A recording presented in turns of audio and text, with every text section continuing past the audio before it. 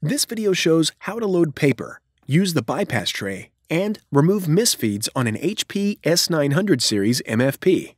Your printer model might be different, but the steps will be similar. You can use any paper size from A5R to A3.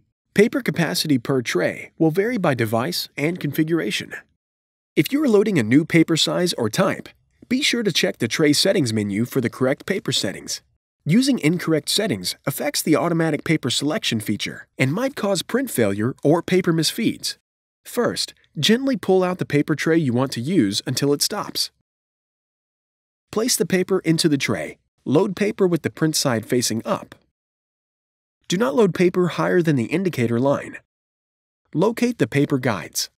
Adjust the paper guides to the length and width of the paper you want to use by squeezing the lock levers and sliding them in. Don't push the guides in so tightly that they start to bend the paper. Gently push the paper tray all the way into the printer.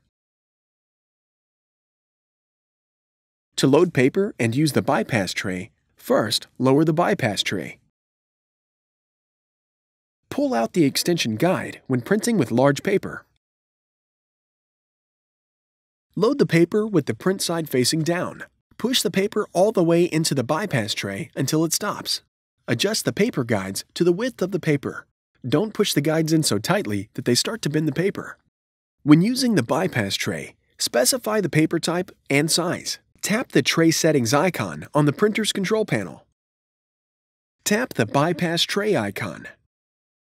Make sure the Type tab is selected. Select the icon that corresponds to the type of paper loaded. Tap the Size tab. The Auto AB icon automatically detects the correct AB paper size. The Auto Inch icon automatically detects the correct inch paper size. If the paper size is not detected automatically, use the Size Set icon to manually specify the size. Use the Direct Entry icon to enter a numeric value for the size of the loaded paper. When specifying the paper size in inches, select the Inch icon. When specifying the paper size in millimeters, select the AB icon. Use the plus or minus icons to enter the paper size. Then tap Execute. After the settings are completed, tap the OK icon to close the windows. If a paper misfeed occurs while printing, a paper jam message appears on the printer control panel. Tap the Check How to Remove Misfeeds icon.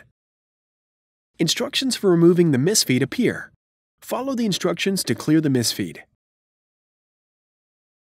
The fusing unit and paper output area may be hot. Be careful not to touch the fusing unit when removing the paper misfeed.